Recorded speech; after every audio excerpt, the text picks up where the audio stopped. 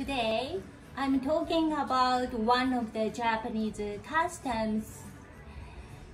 Well, I think when you walk in Japan for just one day, you might wonder why there's not so many trash cans in public places, but almost no trash on the streets.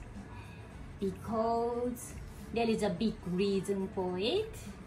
About 25 years ago, Tokyo Metro was attacked. Soon after the incident, suspicious objects are put into trash cans placed in many public places such as toilets, parks, and stations. So many trash cans were removed just in case.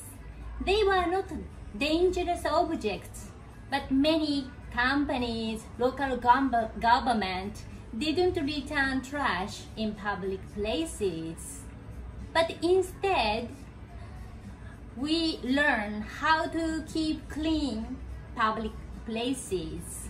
And the garbage is a thing to take back to our house, to throw it away by ourselves.